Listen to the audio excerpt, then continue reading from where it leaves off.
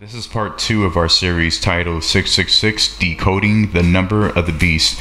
And in part 2, we're going to look at the book of Judges, chapter 4, and some other chapters as well in the same book, and see how the mystery we've learned so far about the number 666 reveals something greater that we can expect to see in the end times.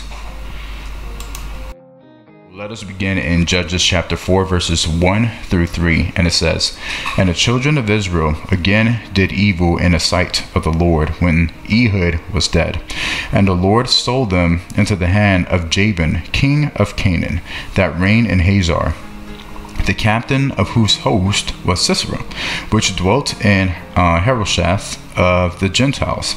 And the children of Israel cried unto the Lord, for he had 900 chariots of iron, and 20 years he mightily oppressed the children of Israel." So as you can see here, the people of Israel once again turned back to their evil ways once King Ehud passed away. And so what the Lord did is that the Lord sent the Canaanites to oppress the people of Israel for 20 long years until they cried out to the Lord for deliverance. And so we see here that the principal focus so far is the Canaanites. And we shall begin by looking at King Jabin and see what kind of information that we can see as far as his rule in the land of Canaan. And so in looking at this significant portion of information, we are going to see a parallel take place between what happened back then around that time period and what we see happening now in the Middle East. And so it says, Canaan was a Semitic speaking region in the ancient Near East, roughly corresponding to the Levant, example given, modern day Lebanon, Israel, Palestinian territories, the western parts of Jordan, and southwestern Syria. Now, why do we care about this? Because the Canaanites, they occupied this particular region. Today, we see that ISIS, this new caliphate, is slowly expanding to control the same exact areas. And so what we know is that the Canaanites, they occupy to the corresponding Levant areas. What is the new name of ISIS? What was it translated to later on? Was it not the Islamic State of Levant? So right now we are already seeing a parallel between the Canaanites who once risen up and oppressed the people of Israel, and now we see ISIS in the spirit of the Canaanites once again reviving itself and controlling the same exact territories in which it did back in that same exact time period when the Jews were rebelling against God and God handed them over to the hands of the Canaanites. Now, to move on, it says Canaan was of a significant geopolitical importance in the late Bronze Age or Mana period. Now check this out. It says, as the area where the spheres of interest of the Egyptian, Hittite, and Assyrian empires converged.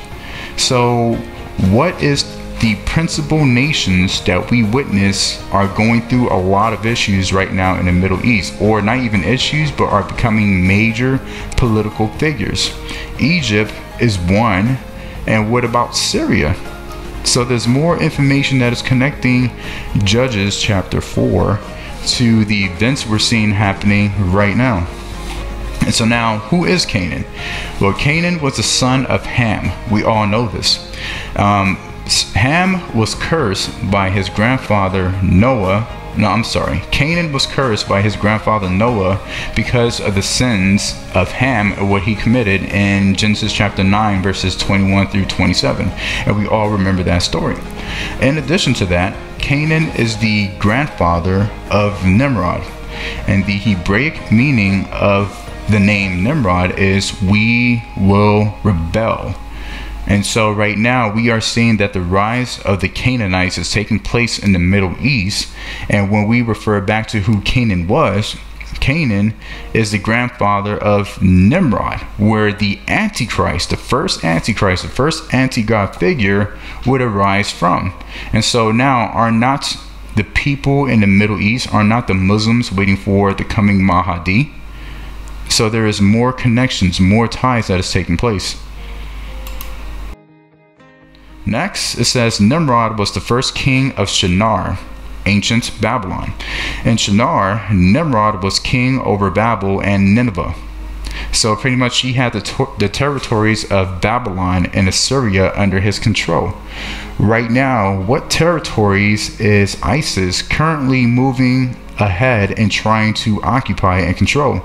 We see that ISIS is predominantly operating in Iraq, formerly known as Babylon, and now in Syria, formerly known as Assyria. More connections here. So are they actually building the Canaanite empire once again, so this way they could bring forth their anti-God, their antichrist Nimrod, the Mahdi? And so Nimrod led the people to rebel and build the Tower of Babel, and we know that story in Genesis chapter 11 verses 1 through 9. And so Nimrod was the king and creator of the first New World Order, and what we see today, a new caliphate to rule the world. And so Nimrod was anti-God.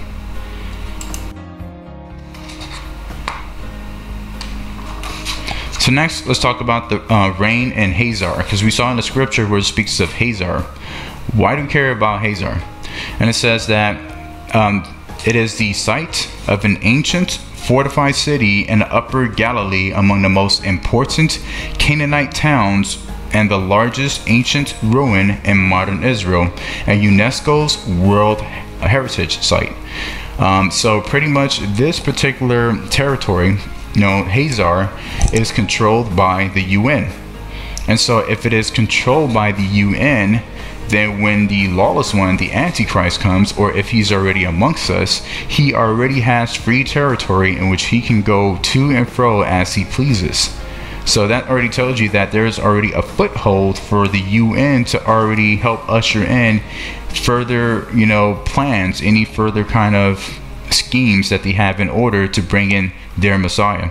And so let's look at the meaning of the word Hazar. So the meaning of the name in Hebrew is discerner, or the wise. And when we go back to Revelation chapter 13, remember it says, "Here is wisdom. Let him who has understanding calculate the number of the beast." So there's still, so you see how the Lord is connecting these words together, so this way we're paying attention. Next, we're going to go to verse number 4 through 5, and it says, "And Deborah, a prophetess, the wife of Lapidoth, she judged Israel at that time, and she dwelt under the palm tree of Deborah between Ramah and Bethel in Mount Ephraim. And the children of Israel came up to her for judgment." So pretty much when the Lord, before the time of the kings, we knew that the Lord would rise up judges who would take the leadership role in leading the people back to God and teaching them, the way in which they can be delivered from the oppressors of their enemy. And so right here, the role that Deborah the prophetess is playing is the same exact role that we will see in the end times with the two witnesses, because the two witnesses will act as a type of judge. And so when they're acting as a type of judge, this is where people will come to the two witnesses to receive judgments, as many people know will happen, as the two witnesses will be used to bring back the lost sheep, the Jews, and help them to receive Jesus Christ. And so Israel was under judgment during that time because of sin in the land.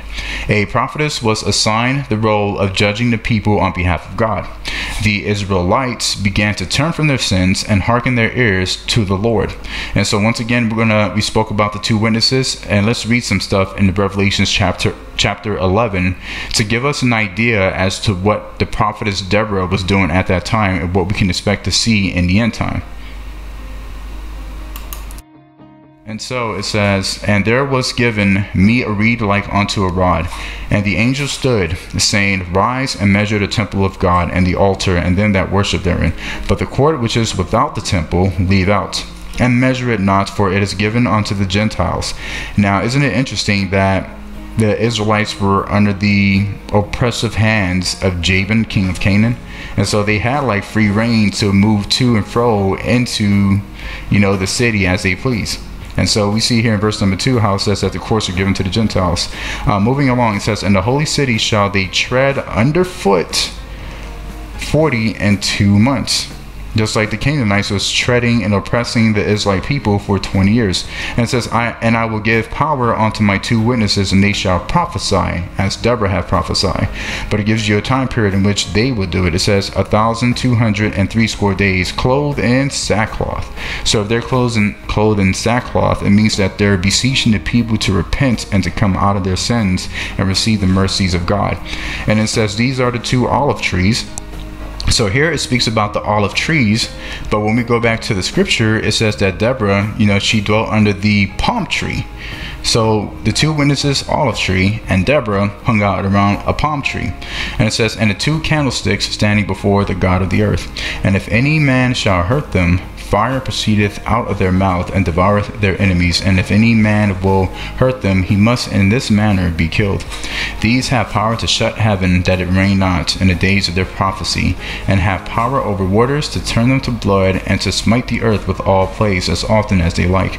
And when they shall have finished their testimony, the beast that ascendeth out of the bottomless pit shall make war against them, and shall overcome them and kill them." We are familiar with this text. We're proceeding to verse number 6 through 9, and it says, "And she sent and called Barak, the son of Abinoam." So Barak was a descendant of Abinoam. Barak came from Abinoam. I want you to remember this little piece of information, because you will see its importance later on. And it goes on to say, "Out of Kadesh Naphtali, and said unto him, Hath not the Lord God of Israel commanded, saying, Go and draw toward Mount Tabor, and take with thee 10,000 men of the children of Naphtali, and of the children of Zebulun? And I will draw unto thee to the river Kishon Sisera, the captain of Jabin's army, with his chariots and his multitude, and I will deliver him into thine hand." So right here, the Lord is speaking through the prophetess Deborah, who is telling Barak that this is what I'm going to do for you. Grab these number of men, these 10,000 men I commanded you. You are going to meet them at Tabor. I am going to bring the captain Jabin onto this same valley, and trust me for my hand of deliverance to be upon you, and that you shall slay Jabin and deliver the people of Israel from the oppression of the Canaanites. But look what happened. This is what Barak said. He says, "And Barak said unto her, If thou wilt go with me, then I will go. But if thou wilt not go with me, then I will not go." So there is a big error here. Barak put his trust in a human being and not in God alone. See, his confidence came from the prophetess. It didn't come from God. And so here is the danger. What if this prophetess was a false prophet? What if she was sent there to intentionally confuse Barak and to give him the wrong message, a deceiving message, in which he would have actually followed her into this valley, and Jabin would have ended up killing him? So the fact that he put his trust in a man, or in a woman in this case, and not in God, has already set him up where he could have easily led his men to be slaughtered. Because like I said before, if she was a false prophetess, he would have put his trust and his faith in a false prophetess, who would have ended up leading him astray onto his own death. Interesting, isn't it? And so now, and she said, I will surely go with thee. Notwithstanding the journey that thou takest shall not be for thine honor. For the Lord shall sell Sisera into the hand of a woman. And Deborah arose and went with Barak to Kadesh. So pretty much the prophetess Deborah spoke the word of the Lord onto Barak, telling him that, okay, well, I will go with you, but understand that because you did not believe God, but instead you put your trust in me, this honor will not go to you, but rather this honor shall go to a woman who shall deliver the people out of the hands of Jabin the king.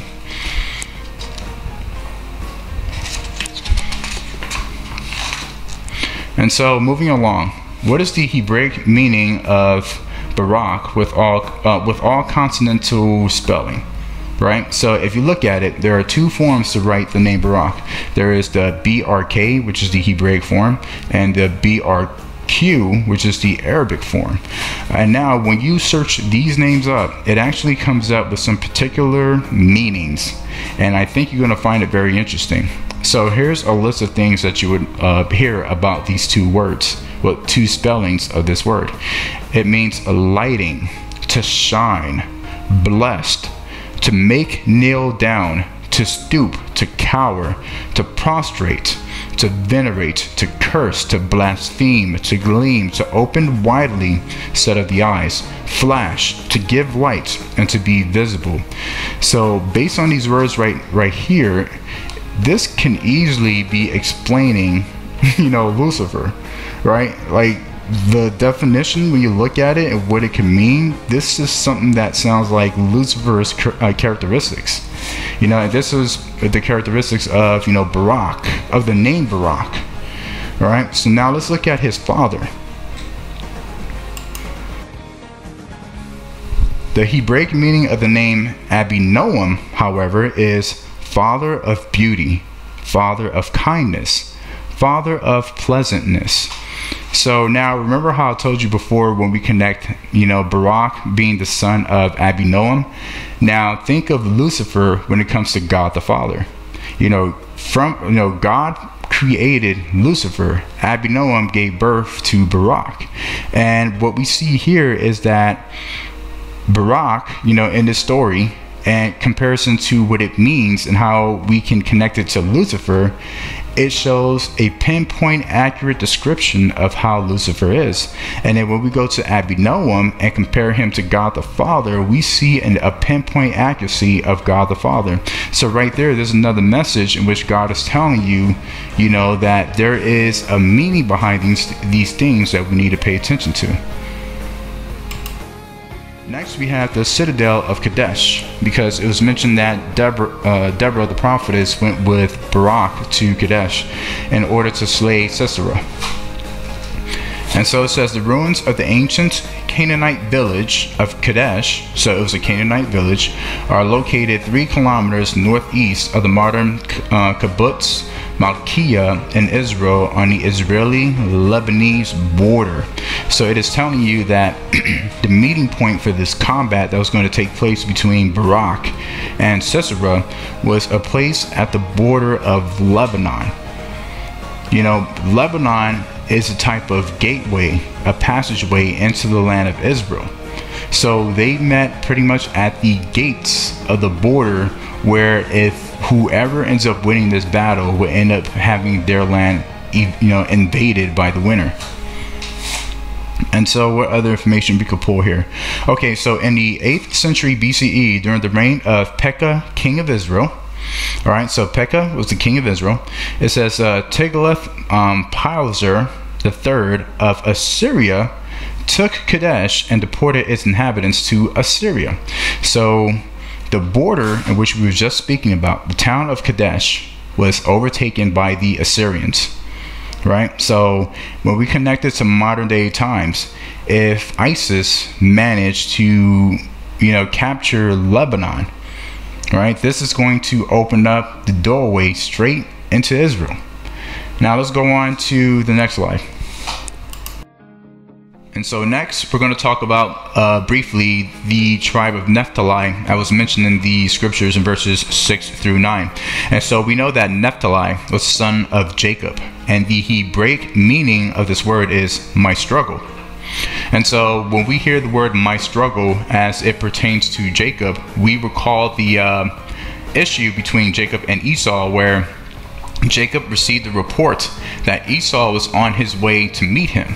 Now, in Jacob's mind, he only remembers that Esau wished to take vengeance upon Jacob, and that the reason why Esau did not do anything at first is because, both their father and mother was still alive. But once they passed away, there was nothing to keep Esau from coming to exact his vengeance upon Jacob.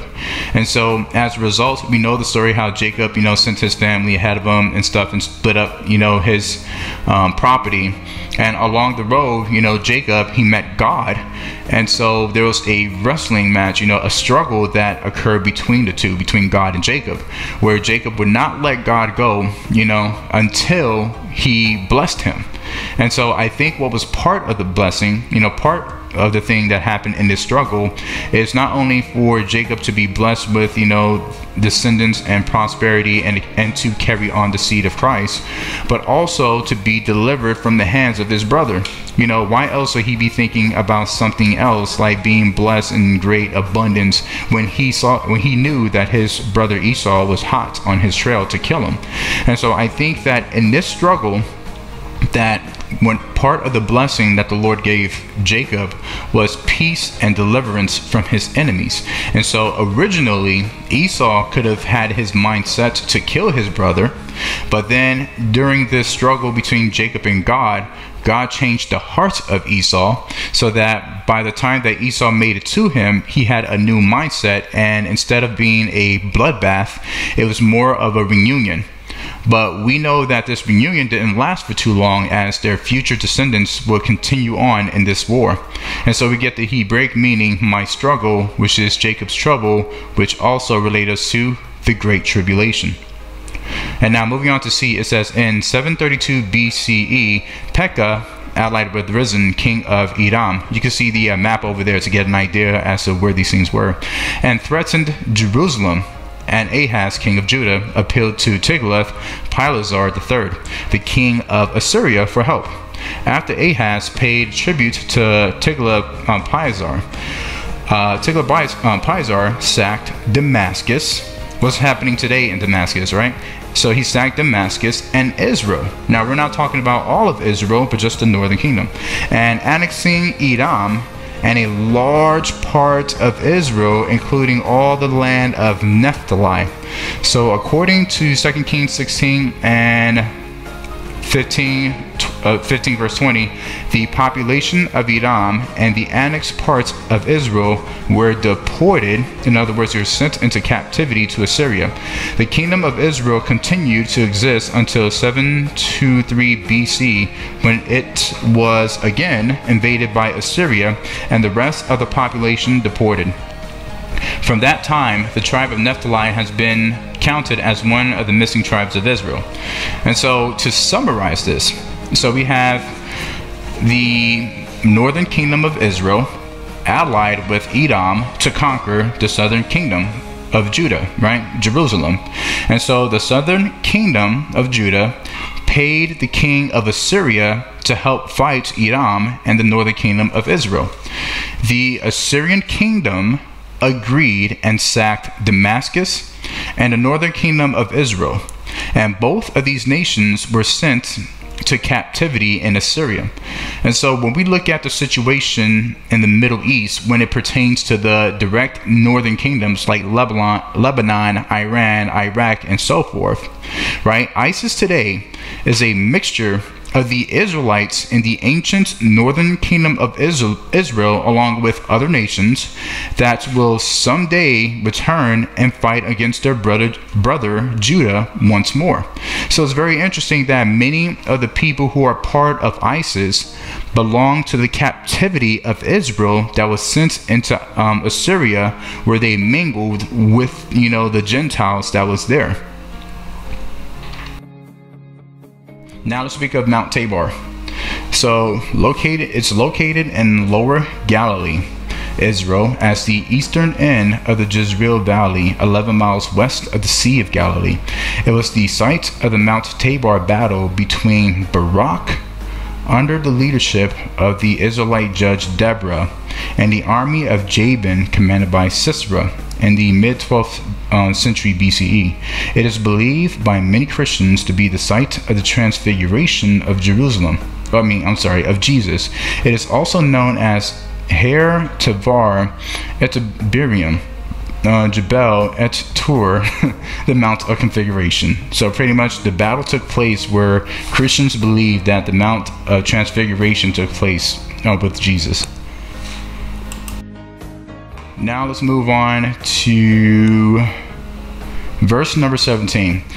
And it says, however, Sisera had fled away on foot to the tent of Jael, the wife of Heber the Kenite. For there was peace between Jabin, king of Hazor, and the house of Kebar the Kenite. And Jael went out to meet Sisera and said to him, turn aside, my lord, turn aside to me, do not fear. And when he had turned aside with her into the tent, she covered him with a blanket. And so before we go on to describing the names here, remember how in the book of Daniel where it says that the Antichrist will pitch his tent, between the Holy Land and I believe the territory of the north.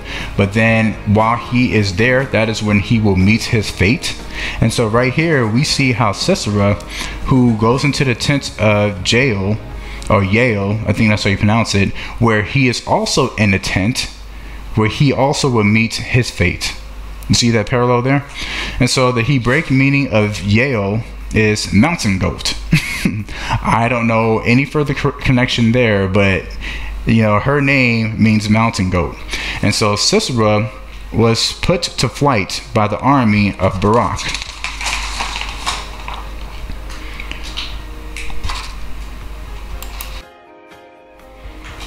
And so now we go to verse number 21 to 22. And it says, and then Jael, Heber's wife, took a tent peg. We spoke about this, remember? Tent peg, and took a hammer in her hand and went softly to him and drove the peg into his temple, and it went down into the ground, for he was fast asleep and weary. And so he died. And then as Barak pursued Sisera, Jael came out to meet him and said to him, come, I will show you the man whom you seek. And when he went into her tent, there lay Sisera dead with the peg in his temple. Wow. And like I said before, this is kind of like something we can compare to the book of Daniel about when the Antichrist pitches his tent, between the Holy Land and the territory of the north where the invading armies are coming in. And he meets his end also in that position, in that tent. But anyway, moving along. So the actions taken by Jael reflects the representation of the words that we learn of Tav, which means mark, signature, or wound, Resh, head, and Samek, tent peg, as she took a tent peg and drove it through the temple of his head, causing a wound. And so next we are on Judges chapter 5 verses 19 to 21. And this is a prophetic song that was sung by the prophetess Deborah. Now pay close attention to these words. It is very important. And it says, the kings came and fought. Then the kings of Canaan fought in Tanakh by the waters of Megiddo. Doesn't that sound familiar, that word? And check this out. This should sound familiar to you as well. It says, they took no spoils of silver. They fought from the heavens.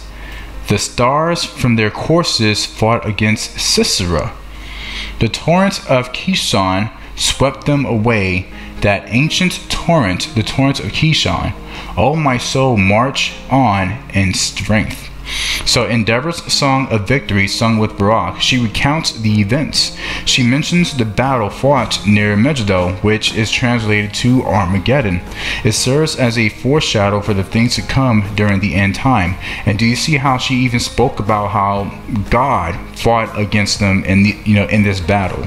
That it was the heavens and the stars that participated. These are the angels that she's speaking of that came down onto this great battle of Armageddon to deliver the people. So she was looking deep into the future when she sung this prophetic song. And next in Revelation chapter 16, let's see what it says here. It says, "Then the sixth angel poured out his bowl on a great river Euphrates, and its waters was dried up, so that the way of the kings from the east might be prepared. And I saw three unclean spirits like frogs coming out of the mouth of the dragon, out of the mouth of the beast, and out of the mouth of the false prophet. For they are spirits of demons, performing signs which go out to the kings of the earth and of the whole world, to gather them to the battle of the great day of God Almighty." So remember how she was just speaking about where she says, where is it? The stars from their courses fought against Sisera. And it says they fought from the heavens. So this right here is a parallel between what she sung and what we see in the scriptures. And it says, "Behold, I am coming as a thief." This is the Lord speaking. You know, the Lord is coming from heaven to fight this battle upon earth. And it says, "Blessed is he who watches and keep his garments, lest he walk naked and they see his shame." And it ends in verse 16 by saying, "And they gathered them together to the place called in Hebrew Armageddon."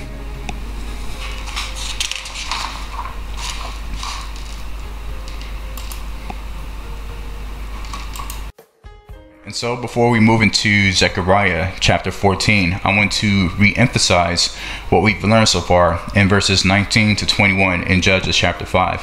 And it says, "The kings," using the plural sense, "came and fought." Then it goes on to say once again in the plural, "Then the kings of Canaan fought in Tanakh by the waters of Megiddo," which we know is now Armageddon. And then it also says they took no spoils of silver, right? And then in verse 20 it says they fought from the heavens. The stars from their courses fought against Sisera.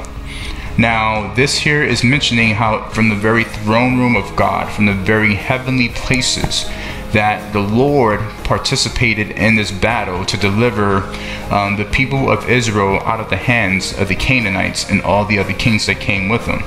And then it goes on to say the torrent of Kishon swept them away. That ancient torrent, the torrent of Kishon.